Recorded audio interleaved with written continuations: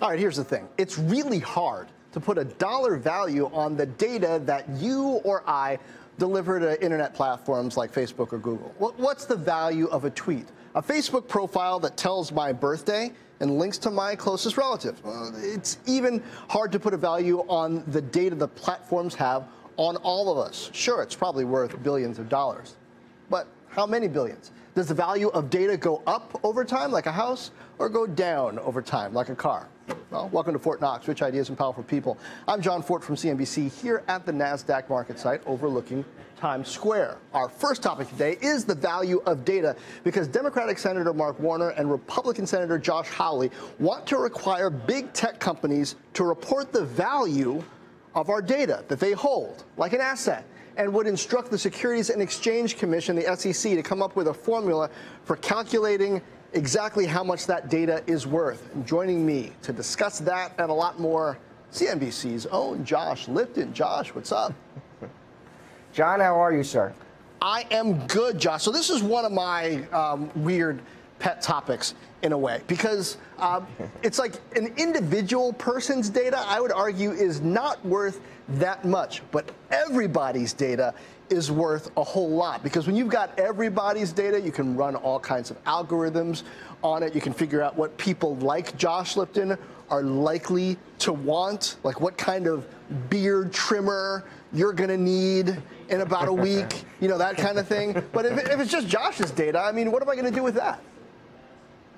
Yeah, so it's an interesting topic, John, because some of this is some companies do try to give you some data. They do give you some metrics. You know, Mark Mahaney, very smart financial analyst that you know well, John. He's been covering some of these companies for a long, long time.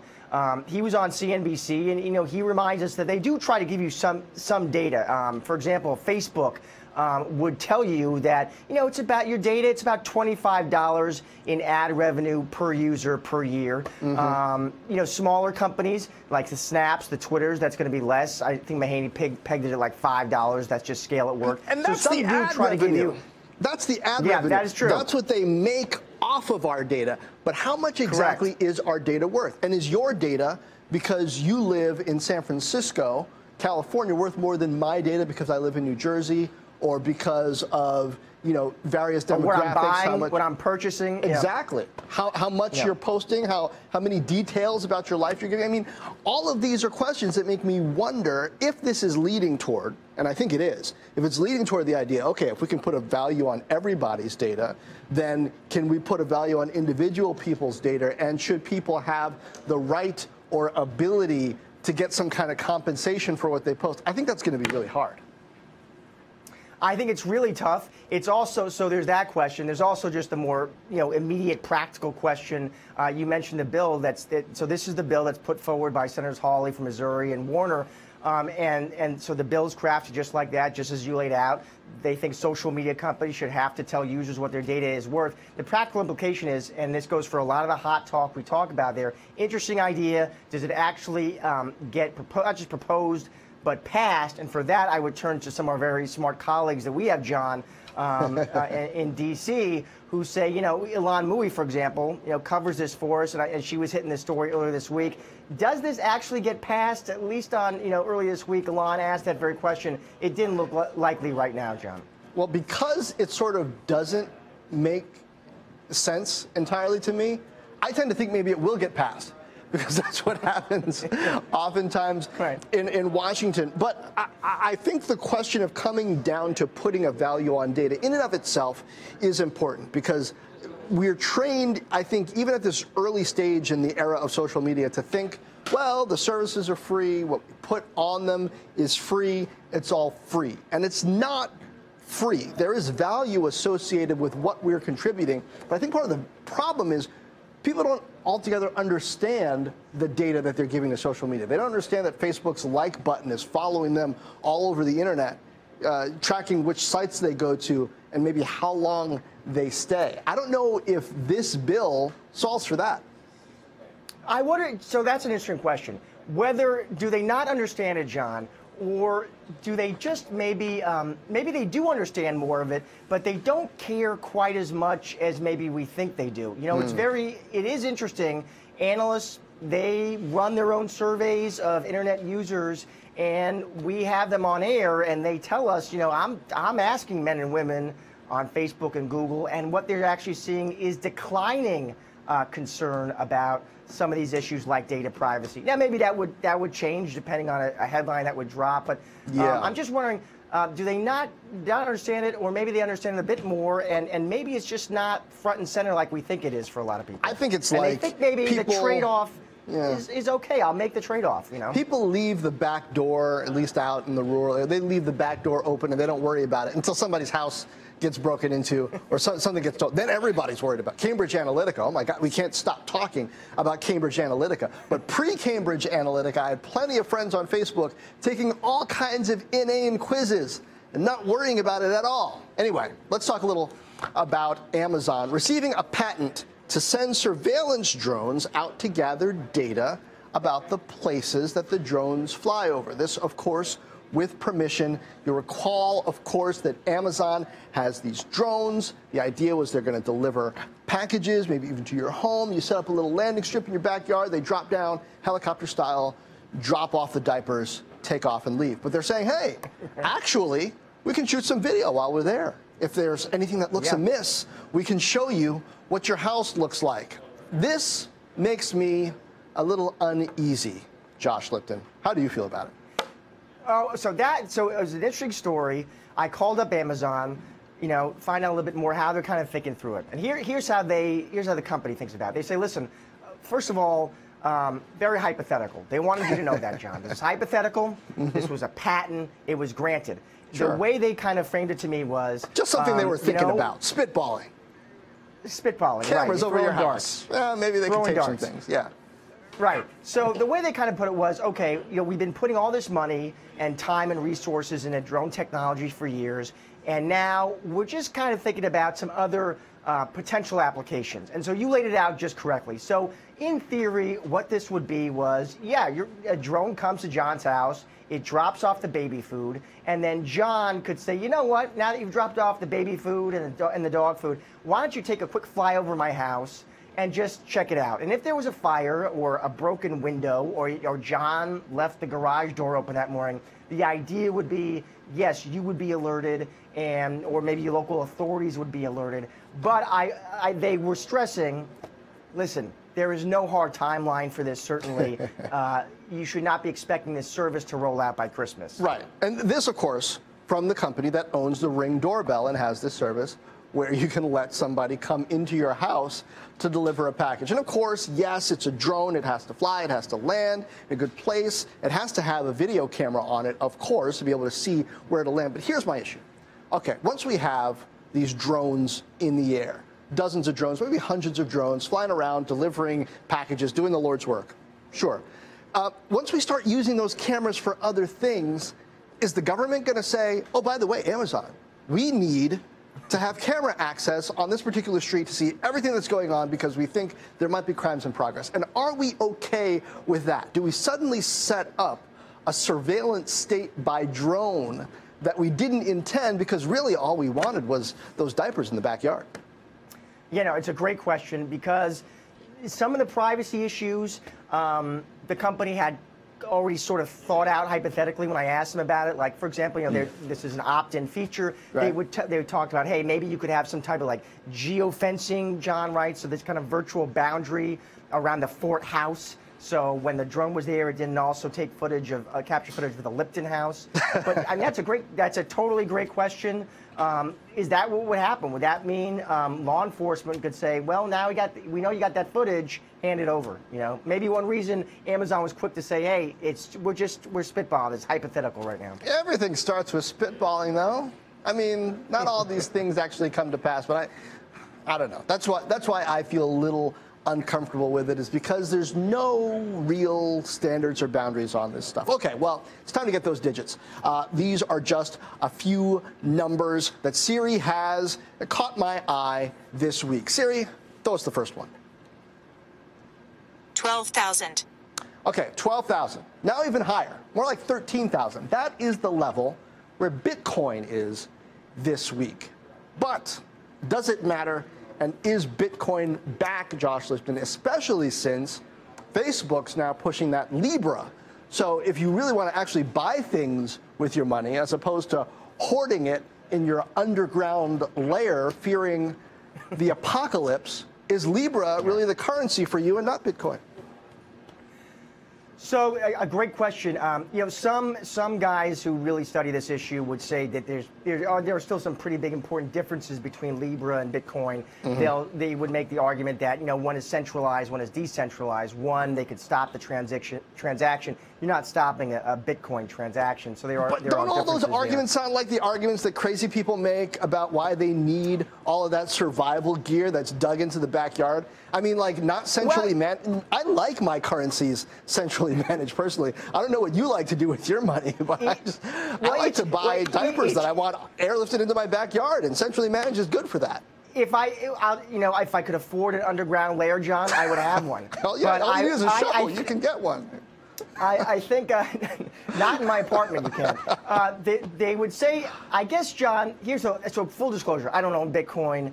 And although I had a very smart financial analyst whose opinion I respect, who told me just this week I was crazy not to own a slug of this stuff, I don't own it, but I get it. I understand. Listen, for the same reason, there's investors who might feel like, you know what, I've got concerns about paper money. I'm not really sure I trust these central bankers, much less these lawmakers. I don't like what I'm hearing about geopolitical tension. That's sort of why you'd move. One reason you might consider moving to gold or real estate. Maybe gold is 5% of your portfolio, and you kind of dial it up or dial it down depending on what you see. That's the same goes. I understand why it would motivate you to move into Bitcoin too. Yeah, I'm looking up the price of Bitcoin, and you can't see this, so I don't know why I'm holding it up, except as a sort of semi-verifiable proof that I'm looking up the price of Bitcoin. I mean, back here in December 2017, boy, it was up above $19,000 per Bitcoin. Now it's at 13. I mean, the people who bought there are still not doing so well. I don't know, Josh. I don't know about this Bitcoin But then thing. I guess, hey, man, if you loved it then, you got to love it even more now. Right. No. You love it a little less now. If you loved it at 19,000, well, you're it's maybe funny. coming even. Yeah, I don't. It is interesting. I know a lot of this charge higher here was pinned on Libra. And I understand, and certainly, the moves that Fidelity has made in crypto recently too, giving more confidence and enthusiasm. Even some of our anchors, I won't name names, have sort of. Well, I don't know. They're not here to defend themselves. That's even better. It's like trash talk. On certain morning programs, I've noticed a certain change in tone. I'm not saying they're all in, but maybe a little less skeptical. We'll see. Okay. All right. Siri, give us that next digit. $50 million. $50 million. That's how much Google bought Android for back in 2005. And just earlier this week, Bill Gates said that his biggest mistake was not turning Microsoft into what Android is today, as in the default mobile operating system, the chief rival to Apple's iOS. Josh Lipton, I tweeted about this when he said it because... You did. I saw that tweet, John. Yes. Yeah, it smacks to me a little bit of revisionist history in that I don't think missing Android was Bill Gates' biggest mistake. I remember this. I was covering the whole mobile space at the time, and Microsoft had already missed iTunes and then tried to catch up later. They missed the iPod and came out with the Zune. As Bill Gates isn't mentioning the Zune. And then because Apple hit iTunes and the iPod, they were able to build the iPhone on top of that. Android came in out of this open source movement, the idea of free software and then selling stuff as services beyond that. Not Bill's passion, free software. Not Bill's thing. He didn't believe in free software. There was a whole philosophical issue that Microsoft had versus free software. It wasn't just as simple as, we should have turned Windows into Android. You can't just do that. It was like a religious war between Microsoft and free software, right? Right. No. So you summed it up very well, John. Others, Ben Beharon, smart tech analyst, he made similar points, John, I think on Twitter to this. Sort of said, listen, Bill, I hope I'm summarizing Ben's points well. I think Ben's gist was, Bill, you had the opportunity You had the chance to win in mobile. But you didn't come up with the right product. And so I don't think he was very sympathetic to Bill's point of view there, no. It would have been a lot harder than just saying, oh, well, let's turn this into, like, you would have had to completely upend Microsoft's completely philosophical different underpin. philosophy. Yeah, like, it's like a whole different company. Anyway, Siri, one more digit. 1,594%. 1,594%. Wow. That's how much I love you. No, that's how much Shopify's stock has risen since its IPO. It is now worth more than $30 billion. It's closing in on eBay's market cap. And a lot of people out there probably never heard of Shopify.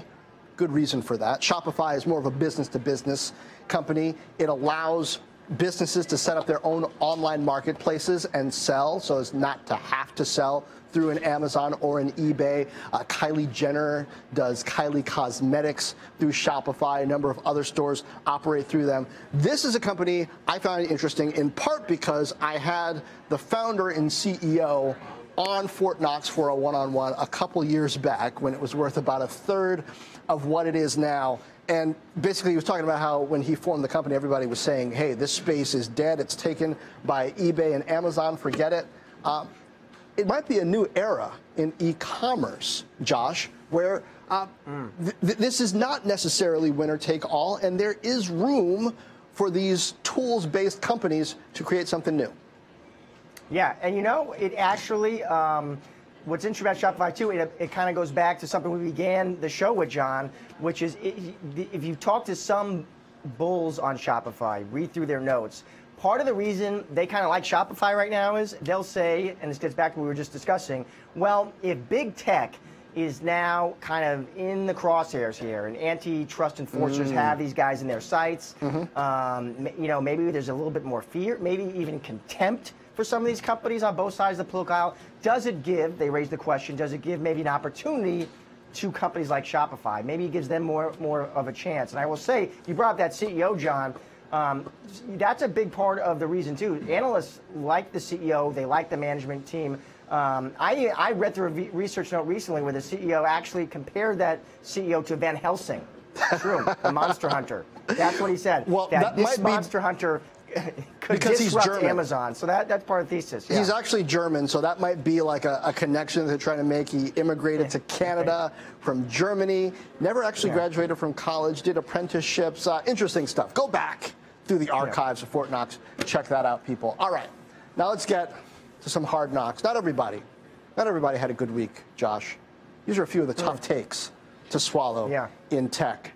Number one, how about Google's enemies coming for it with the brass knuckles as it starts to deal with antitrust concerns? TripAdvisor and Yelp are among them. Now, Yelp has been just coming for Google for a long time over the search stuff, but a lot of people. Jeremy Stoppelman has not been shy about his feelings there. No, this is a long-standing. I've heard more from Jeremy on TV anyway about Google than I have about Yelp over the past couple of years. Like he's just been, you know. And granted, lately, also this past week, we heard from Genius. You know, the people who do the song lyrics online about Google stealing song lyrics, and they know it because they put the apostrophes and the punctuation in certain like unique, weird places, and then Google would copy that. I mean, people are coming for some revenge. Speaking of Van Helsing. Yeah, yes. So it's interesting. So some of those companies, listen, they're going after them. But we've talked about this, John. It ultimately comes down to the DOJ, okay, you know, reportedly now has jurisdiction over Alphabet's Google. Those are the antitrust enforcers who are going to have to make the call. I'm not a lawyer, John. I sometimes play one on television like some other people on CNBC. As I understand it, okay, that question, for all of, you know, Yelp and TripAdvisor's criticisms, the question the DOJ will have to ask is, as I understand it, we've decided, judges have decided for a long time, a monopoly is a problem only if it's going to result in harm, quantifiable harm to the consumer. To consumers, and maybe that to consumer. Now, maybe that standard changes, and you've talked about this on this show with other guests, and maybe we're going to say, hey, we're shifting the standard. It's going to go something more like European, like what they do across the Atlantic. But that at least has been the standard. So if that's the standard, that ultimately is what the DOJ is going to have to decide on that question. Yeah, what is the harm? A lot of heat, though, that Google is facing on this one, and especially when it comes to questions of theft. Like Google and TripAdvisor basically said, hey, you're taking content off of our sites, displaying it on Google, and then people don't have to come to our sites. Like, it's not even just a matter of, is that good for the consumer? Like, that content doesn't belong to you. You can't do that. All right, finally, on Hard Knocks, Facebook employees don't seem to be quite as excited about their boss as they were last year. Mark Zuckerberg's rating on Glassdoor's annual list of the top 200 CEOs went from number 16 to number 55. Of course, he still made the list, so it's not that bad, but I mean, that's a lot of notches to fall on the popularity list. It's a lot of notches, but I'm reading here, John, that it's a lot of notches, but here the employee approval rating is still 94%. Now, if 94% of people in my life approve of anything I'm doing, then I feel like Josh. You are winning. You're winning.